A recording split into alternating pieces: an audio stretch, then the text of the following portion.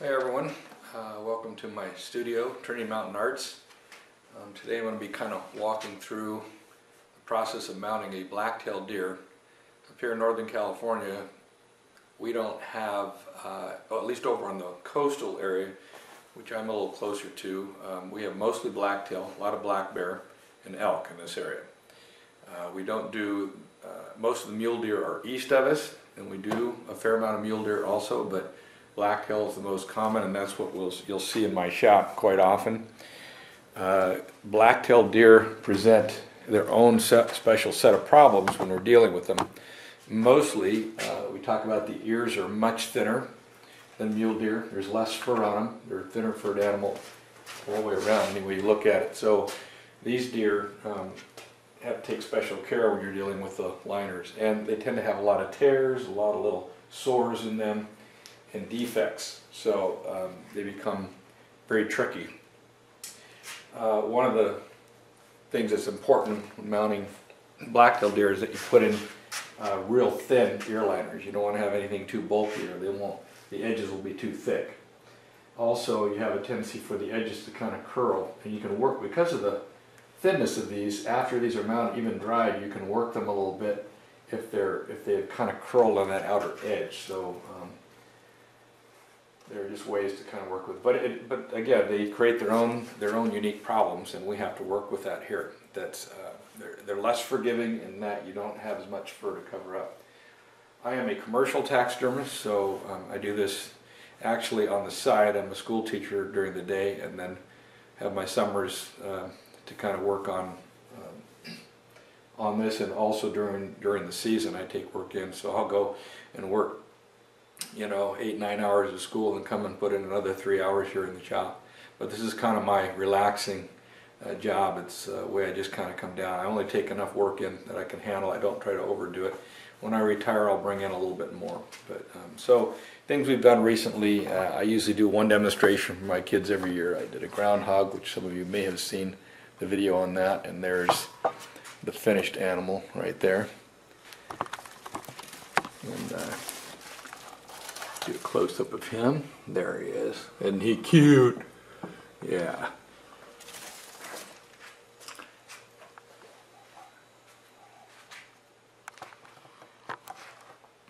Okay, get you back around here, seeing what's going on. So, I started off at Northwestern School of Taxidermy, which a lot of guys have, years ago. I believe I graduated from there in 1977, and I did that all through correspondence. A very good way to start, but at the time there was not a lot of technology, so following, now that we have video and DVDs, it sure makes a difference. You don't have, it just takes a lot of the guesswork out of it, and but I learned from reading, and I still read today. I love the breakthrough magazines, taxidermy magazines, which really are giving you all the new technologies and the up-to-date techniques. I love this. Unfortunately, the hours it takes to compete, which this is really about competition quality, but it's great for beginners and all kinds of, all levels of taxidermy. But those that are competing, it's just the amazing quality of work. But when you look at a mount like this, you're talking several months to several years of work before these guys will compete. I've heard of one individual who took him 3 years to really get his mount finished where he competed with it. The amount of time, you just can't make a living trying to do that, so you don't see many guys, I don't know, I think some guys are just in it for the art end of it, not so much for the, to do it as a business. And me, I'm looking for that middle ground. I'm looking for that place where I can actually mount an animal, make some money to help support that, and yet I don't want to have so much work that I can't take the time that I need to on the mounts. And so I'm continually learning, continually growing as a taxidermist and picking up on new ideas. And it's a frustrating business in the sense that there's always more you can improve on. And so customer can come in and just really love the work, and sometimes because I've dealt with it and hands-on up close, I know where all my little flaws are and things, but it gives me a goal. I set up goals and I work to improve on But again, it's a very rewarding business, but it takes a lot of years to really get it down. And there's just so much of it. It's not just one thing. I mean, I do everything. I even, I did fish for a long period of time. I backed off of that, and then in the last couple of years, I brought it back with a lot of new techniques, and I've just kind of rebolstered that. But I've learned so much about fish painting that it's just revolutionized how I do my work when it comes to fish, and so I'm willing to get involved with that again. But not on the level that I did where I was doing 18-foot great whites and marlin and all that. I don't want to start up a huge fiberglass resin boat shop. I don't make any of my own molds anymore. I purchase those and go out for them. So I wanted to let you know that first of all, we're going to be introducing you to the mounting process. I'm not actually going to go through on a black-tailed deer and show you how to do all the form, from the start to finish. All of these forms before I even get started, like for example, this one here is exactly the way it came from the factory, but all this has to be roughed up. We have to re-detail some of the lines of the muscle texture, get the eyes ready and the nose, and we put a septum in. I cut the noses out, and I set an artificial septum, which is that cartilage that goes through that center of the nose. And then you got the inner nostril has to be sculpted back in. And a lot of this work, I rough this out, I mount the animal, and then I go and sculpt the inner nose in later. So these noses on some of these deer, these aren't finished, these are unfinished. So you've got the rough nose on there. The outer portion needs to be correct. You got to watch the proportions on those on both sides and the thickness of these. Otherwise, you have to go back and sculpt those in. If there's any shrinkage in this, I use Mod Podge to bring those back out, and once those dry, then I can paint right over the top of it. So that's it. I have special tools that I use for the eyes to get them set. There's different ways to do that. There's actually some eyes that have a grid painted on them that allow you to set the eyes a little easier. Although I know that was out there. I can't remember, 10, 12 years ago. They were using those. I don't see a lot of them on the market today, so I don't know if guys are going to something different, but I prefer the tools, the hand tools. So here's another one, the nose up close, and then I'll go in and I'll sculpt in this inner nostril area, but there's a septum back in there. You might be able to see it. It isn't colored yet. It's just white, and I'll put that all back in. So these are just roughed out. I'll go back and do the finish work on these, take all this carding off, and get those ready there. But this here is a typical blacktail you would see in our area right here. So we just start with the form. We got the cape, and we have the antlers. Now, the mount that I'm going to be using for the demonstration is actually split down the back, and the customer had already done that. I prefer not to have my animals split down the back. I prefer to do a V-cut right to here, about this point, and then I tube skin them. So these can be skinned out.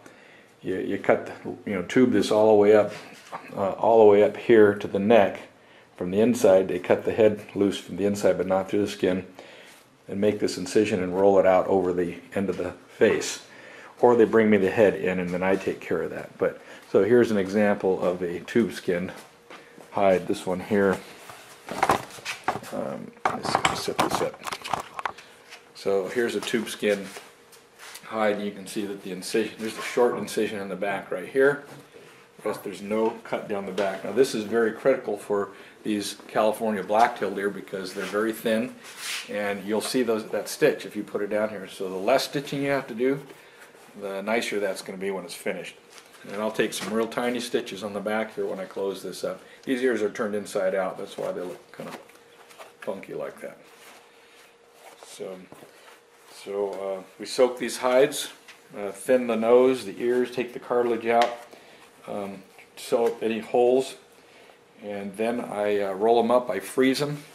I take them back out of the freezer, and they'll usually get a little more stretch, especially from the wildlife gallery tans that I use. And so that's it. So we're going to get started on this, and I'm going to show you the process. I may have to break this down into two-part video. Otherwise it's just going to be quite a long stretch. But so I'll show you the process from getting the ear liners in, getting the form, the clay work and the eyes in, and how I do that, and then stitching it up and finishing it. So here we go. We'll see what we do.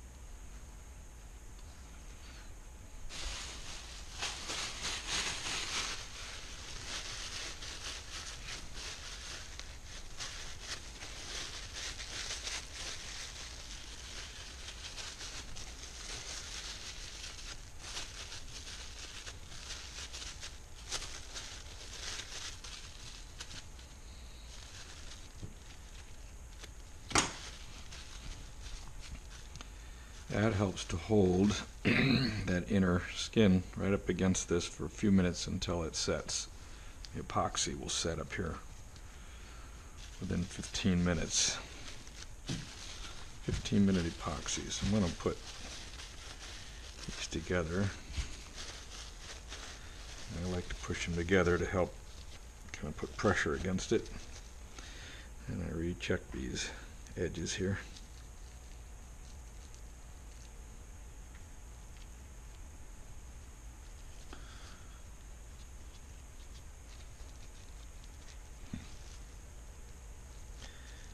Make sure we're all there.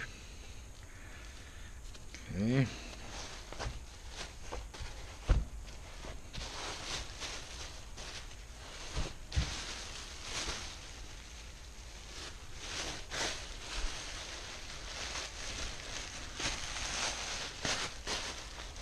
Just set that up there for tomorrow, and we're ready to mount it up in the morning. Throw out the epoxy.